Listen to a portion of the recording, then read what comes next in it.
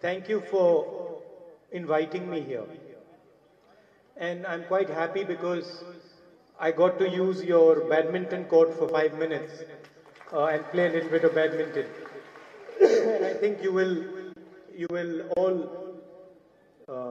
enjoy the stadium that is now part of your institution. I also saw some mats lying there.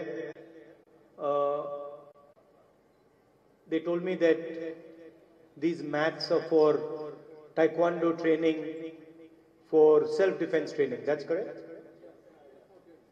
Self-defense for girls.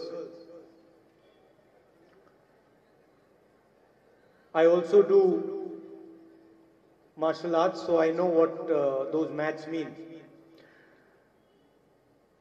There's a feeling these days in the country, and your principal mentioned it, and the announcer also mentioned it, that the foundational principles of the country are under attack. She wants to translate. Okay. So, go ahead. Thank you, sir. Thank you for the opportunity. വേദിയിലിരിക്കുന്ന വിശിഷ്ട വ്യക്തിത്വങ്ങളെ, അധ്യാപകരെ, അധികൃതർ, എൻ്റെ പ്രിയപ്പെട്ട വിദ്യാർത്ഥിനികളെ ഏവർക്കും എൻ്റെ ഹൃദ്യമായ നമസ്കാരം. ഇന്ന് ഈ പരിപാടിയിൽ നിങ്ങൾ എന്നെ ക്ഷണിച്ചതിൽ ഞാൻ വളരെയധികം സന്തോഷവാനാണ്. അതിലുപരി നിങ്ങളുടെ കലാലയത്തിലെ ഇൻഡോർ സ്റ്റേഡിയം ഉദ്ഘാടനം ചെയ്യുന്നതിലും ഞാൻ വളരെയധികം സന്തോഷവാനാണ്. അവിടെ ചിലവഴിച്ച 5 മിനിറ്റുകൾ എനിക്ക് വളരെയേറെ പ്രിയപ്പെട്ടതാണ്. അതുപോലെ തന്നെ with a memory like that, she'll have no problem in life.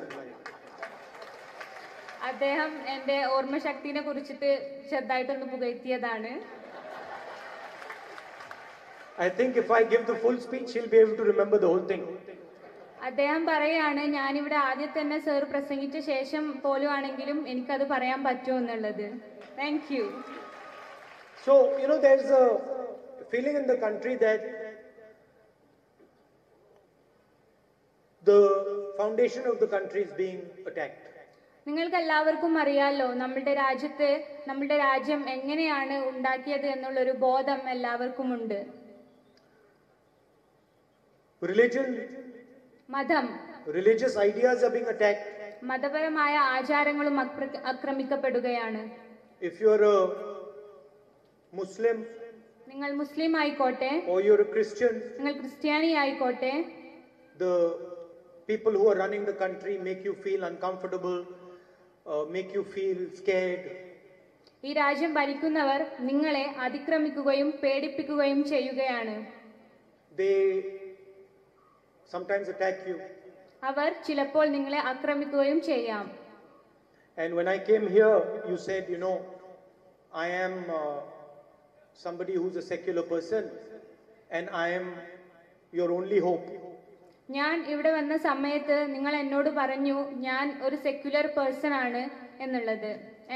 നമ്മളുടെ അവസാനത്തെ ഹോപ്പും ശ്രീ രാഹുൽ ജി സറും ആണ് എന്നുള്ളത്. So I want to tell you something that I have learned. അതുകൊണ്ട് തന്നെ എനിക്ക് നിങ്ങളോട് ഞാൻ പഠിച്ച ഒരു കാര്യം നിങ്ങളോട് എനിക്ക് പറയാനുണ്ട്. And it is something that is not so obvious. അത് വളരെ തീർച്ചയായ ഒരു കാര്യമല്ല. And it is the idea that fear is a choice. അത് താല്പര്യത്തെ എതിർക്കുന്ന ഒരു ആശയമാണ്. When we are scared of something, നമ്മൾക്ക് എന്തെങ്കിലും ഒരു പേടി ഉണ്ടാവുകയാണെങ്കിൽ, we are choosing to be scared of that thing. നമ്മൾ അതിനെക്കുറിച്ച് പേടിച്ചുകൊണ്ടേയിരിക്കാൻ നിർബന്ധിതരാണ്. We consciously decide that we are going to be scared. നമ്മൾ മനഃപൂർവ്വം വിശ്വസിക്കപ്പെടുകയാണ് നമ്മൾ പേടിക്കപ്പെടേണ്ടവരാണ് എന്നുള്ളത്. There is also another decision. വേറൊരു തീരുമാനവുമുണ്ട് അതിലപ്പുറം. You can turn around and say, I'm not scared. നിങ്ങൾക്ക് ചുറ്റും തിരിഞ്ഞുകൊണ്ട് പറയാം, ഈ ലോകത്തോട് വിളിച്ചു പറയാം, എനിക്ക് പേടിക്കാൻ. No matter what you do, I'm not scared. നിങ്ങൾക്ക് എന്തും ചെയ്യാം, എനിക്ക് പേടിയേ ഇല്ല എന്ന്. Meaning, do whatever you can do. നിങ്ങൾ എന്ത് തന്നെയായാലും നിങ്ങളുടെ മനസാക്ഷിക്ക് എതിരായത് നിങ്ങൾ ചെയ്യാൻ പാടില്ല. Do everything you can do. നിങ്ങൾക്ക് എന്തൊക്കെയാണോ ചെയ്യാൻ കഴിയുന്നത് അത് മുഴുവൻ ചെയ്യുക. I choose not to be scared. ഞാൻ പേടിക്കില്ല എന്ന് നിങ്ങൾ തന്നെ തിരഞ്ഞെടുക്കുക. This is a possibility. ഇത് ഒരു പോസിബിലിറ്റിയാണ്, അഥവാ ഒരു ചാൻസ് ആണ്. We generally think നമ്മൾ മൊത്തത്തിൽ ചിന്തിക്കുന്നു that we are not choosing to be scared. നമ്മൾ ഒന്നായിട്ട് പേടിക്കേണ്ടവരാണ് എന്ന് നമ്മൾ ചിന്തിക്കുന്നു. But if you look inside yourself, you will realize that when you're scared of something, you are making the decision to be scared. നിങ്ങൾ നിങ്ങളുടെ ബോധത്തോട് തന്നെ ചോദിക്കുക, ഞാൻ പേടിക്കേണ്ടവരാണോ എന്നുള്ളത്. അപ്പോൾ മനസ്സ് പറയും അല്ല എന്നുള്ളത്. No matter how big the force in front of you, no matter how powerful the force in front of you, no matter how scary the force in front of you, in the end, it is you who will decide whether you want to be scared or not. മുന്നിലെ പാത എത്ര തന്നെ ഭീകരവും കഠിനവുമായിക്കോട്ടെ, നിങ്ങൾ നിങ്ങളുടെ പാതയിൽ നിങ്ങൾ മുന്നേറിക്കൊണ്ടേയിരിക്കണം. And let me tell you something. വേറൊരു കാര്യം കൂടി ഞാൻ നിങ്ങളോട് പങ്കുവയ്ക്കാം. The moment you decide not to be scared, നിങ്ങൾ പേടിക്കില്ല എന്ന തീരുമാനമെടുക്കുന്ന ആ നിമിഷം, the person or thing that is trying to scare you becomes scared. നിങ്ങളെ പേടിപ്പിക്കാൻ ഉദ്ദേശിക്കുന്ന ആ സമൂഹം അല്ലെങ്കിൽ ആ വ്യക്തിയാണ് ശരിക്കും അവിടെ പേടിക്കപ്പെടുന്നത്. Because trying to scare someone, അതായത് ഇപ്പോ നമ്മൾ ഒരാളെ പേടിപ്പിക്കാനോ അല്ലെങ്കിൽ ആക്രമിക്കാനോ തിരഞ്ഞെടുക്കുകയാണെങ്കിൽ, is the result of fear in themselves. അത് അവരുടെ പേടിയുടെ ഭാഗമായി തന്നെയാണ്. So you must have seen it in your class, sometimes when you were small. നിങ്ങൾക്ക് നിങ്ങളുടെ അനുഭവത്തിൽ നിന്ന് തന്നെ അറിയാം, നിങ്ങൾ ചെറുപ്പത്തിലായ സമയത്ത് നിങ്ങളുടെ class റൂമുകളിൽ maybe one of the children is bigger than you, ഏതെങ്കിലും ഒരു കുട്ടി കുറച്ച് നിങ്ങളെക്കാളും വലിയ മൂത്തതായ കുട്ടി ഉണ്ടെങ്കിൽ, and he bullies you. അവൻ നിങ്ങളെ കളിയാക്കാം. He can only bully you until you're scared. അവന് നിങ്ങളെ കളിയാക്കാൻ പറ്റുന്നത് എത്രത്തോളം എന്ന് വെച്ചാൽ നിങ്ങൾ അവനെ പേടിക്കുന്നിടത്തോളം മാത്രമാണ്. The moment you're not scared anymore, the bullying stops and he gets scared. നിങ്ങൾ എപ്പോഴാണോ നിങ്ങളുടെ പേടി അഥവാ ഭയത്തെ ഒഴിവാക്കുന്നത്, അപ്പോൾ മുതൽ ആ കളിയാക്കിയവൻ നിങ്ങളെ ഭയക്കാൻ തുടങ്ങും. You must have experienced this in your life. നിങ്ങൾക്ക് ഇത് എക്സ്പീരിയൻസ് ചെയ്തിട്ടില്ലേ നിങ്ങളുടെ ലൈഫില്? So what you have to realize is that the people who are in power in Delhi, നിങ്ങൾ മനസ്സിലാക്കേണ്ടത്, ഡൽഹിയില് പവറിലുള്ള ആൾക്കാര് they themselves are scared. അവരെ തന്നെ പേടിച്ചുകൊണ്ടിരിക്കുകയാണ്. They are terrified. അവർ പേടിയുടെ അങ്ങേ അറ്റത്ത് തന്നെയാണ്. And to run from their fear, they are scaring you. അതുകൊണ്ട് തന്നെ അവരുടെ ഭയത്തിൽ നിന്ന് ഓടി ഒളിക്കാൻ വേണ്ടിയാണ് അവർ നമ്മെ പേടിപ്പിക്കുന്നത്. Now, ഇപ്പോൾ the stadium is a very useful thing. ഈ സ്റ്റേഡിയം വളരെ ഉപകാരപ്രദമായ ഒന്നാണ്. Sports is a very useful thing. കായികം എന്നുള്ളത് ഏറ്റവും നല്ല ഒരു കാര്യമാണ്. Martial arts or the mat over there, they are useful things. അവിടെ കാണുന്ന സാമഗ്രികൾ, മാർഷ്യൽ ആർട്സ് എന്നിവ വളരെ ഉപയോഗപ്രദമാണ്. Because they can teach you to deal with your fear. അതുകൊണ്ട് ആ മെഷീനുകൾക്ക് നിങ്ങളുടെ ഭയത്തെ എങ്ങനെ ചെയ്യണം എന്നുള്ളത് ആ മെഷീനുകൾക്ക് അറിയാം. If you are playing sports properly, you will find നിങ്ങൾ കായികം വളരെ നല്ല രീതിയിൽ ചെയ്യുക. Let me finish then you.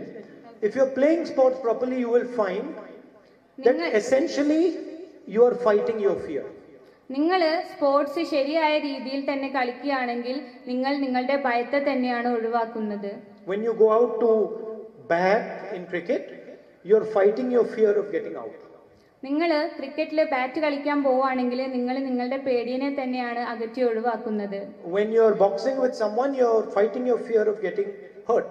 നിങ്ങൾ ബോക്സിംഗ് ചെയ്യുന്ന സമയത്ത് നിങ്ങൾ നിങ്ങളുടെ ഹൃദയത്തിലെ പേടിയെ തന്നെയാണ് ഒഴിവാക്കുന്നത്. So sports is a very good place to experiment with your fear. അതുകൊണ്ട് തന്നെ കായികം എന്നുള്ളത് നമ്മളുടെ ഭയത്തെ എതിർക്കാനുള്ള ഏറ്റവും വലിയ ഒരു മേഖല തന്നെയാണ്. It teaches you how to deal with your fear. അത് നമ്മളെ പഠിപ്പിക്കുന്നു എന്തെന്ന് വെച്ചാൽ നമ്മളുടെ ഭയത്തെ മറികടക്കാൻ. I'll give you an example. ഞാൻ നിങ്ങൾക്കൊരു ഉദാഹരണം പറഞ്ഞു തരാം. I have a friend. എനിക്കൊരു ചങ്ങാതി ഉണ്ടായിരുന്നു. Who is a very good runner. വളരെ നല്ല പഠിതാവായിരുന്നു അദ്ദേഹം. And I also run.